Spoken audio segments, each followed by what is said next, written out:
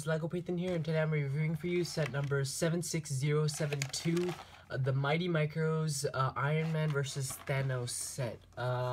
This is a very small set, which it's only $10, and this came back in January with the other two new ones, the Wolverine and the Magneto one, and then the Spider-Man and the Scorpion one. So this one I thought was the most interesting.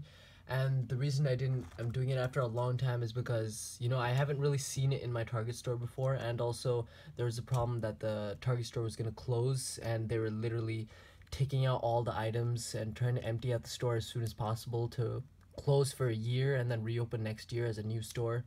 But most people really needed Target because they use it daily, so, you know, since they are going to keep it and then change it over time, they did stock it with new Lego sets because they still had the old ones when from last month and everything, so they recently got new ones.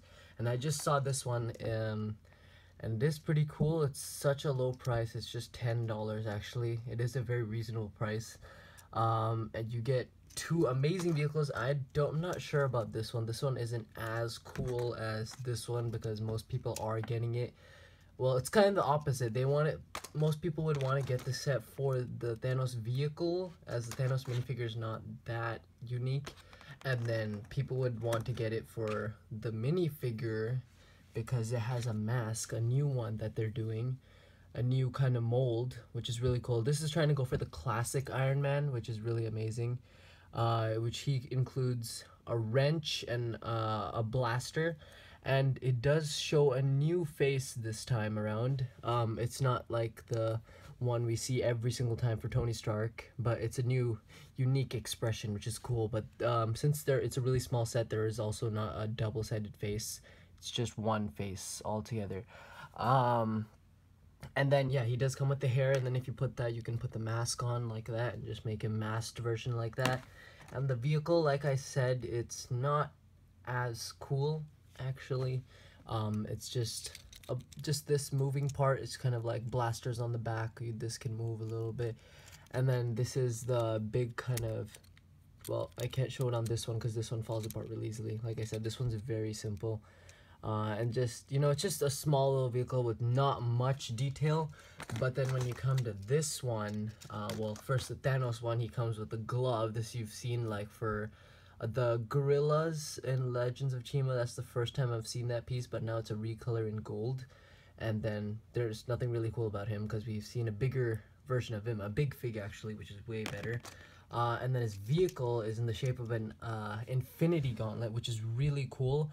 They didn't keep the same colors though. I'm pretty sure those are not the exact same colors as the infinity gems, but just for the fun of it, they did like keep some of the detail. And plus there is the new kind of gold chrome cheese slope, which is very nice. They also include like one or two extras, and then this is the back part of the glove with some new curved pieces, curved tiles, and like I said, for this one at least, the piece just comes separately, and this is basically the wheels section of it, which is really cool because rather than just putting the kind of separate kind of just two pairs of wheels, so they've done a new thing this time. And you know, this is a glove after all, so you can either display it like this or you can display it like this, and then there's a lot of movement. Well, this does fall off very frequently, I don't know why. And then this moves just like that, like that. There's a lot of movement over here, but you know, this is a cool set. You should definitely get it if you want it for the minifigures or the vehicles or anything. They're all very unique in its own way. But other than that, thank you for watching. Comment, like, and subscribe.